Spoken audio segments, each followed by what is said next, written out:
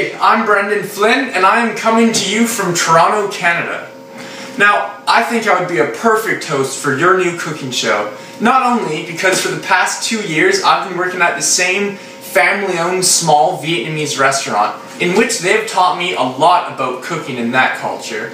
But I live on my own, and I love making my own food, and I love making it healthy too. I'll be throwing in spices, fruits and vegetables, just whatever to make the dish delicious. I love my food, and I would love to tell people more about it, to teach them, and to learn what they like as well. Hey guys, welcome back. I'm your host, Brendan Flynn, and I would just like to share with you what one of my favorite meals is. It happens to be kind of a dessert-like meal, but it's not really that unhealthy for you. It's basic, it's simple, and it's delicious. All it is, you got crackers like this. All you need are crackers, marshmallows, peanut butter, chocolate, and bananas. Now what you do, you get a cracker, you smear some peanut butter on it, then you cut up a banana, and then you get some chocolate, you put the chocolate on top of the banana, then cut up a marshmallow into half, and then place that on top.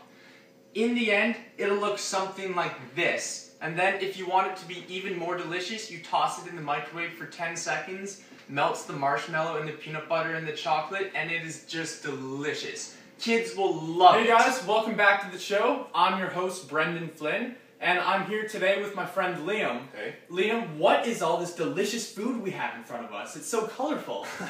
Today we've got the, that looks like a shark. Today we've got the bass fillet. Right now it's frozen. I do prefer fresh bass fillet. All right. But what we're doing today is we're making a nice bass fillet with a very cultural salsa on top. Now what you want to do is set your oven to 375, defrost your fish, make sure it's always defrosted. And we're gonna make some minced or crushed garlic with some lemon or lime. We have lime here, and some butter. Now what you're gonna do is you're gonna make sure the butter is properly melted, put it over top. You're gonna squeeze the lime or lemon on top, and then make sure the garlic's on there as well. That sounds delicious. Absolutely. What about the vegetables? Well, while that's sitting in the oven, you're gonna dice all of these vegetables: the tomato, the onion, the yellow, and the red pepper. So it's healthy too. This is a completely healthy dish. Absolutely. And what you want to do is once you dice all that, throw it in a bowl, a little bit of hot sauce, a little bit of olive oil, some lemon, and some salt and pepper to taste. There you go, guys. And then it's a great, delicious, nutritious dinner. Pound it.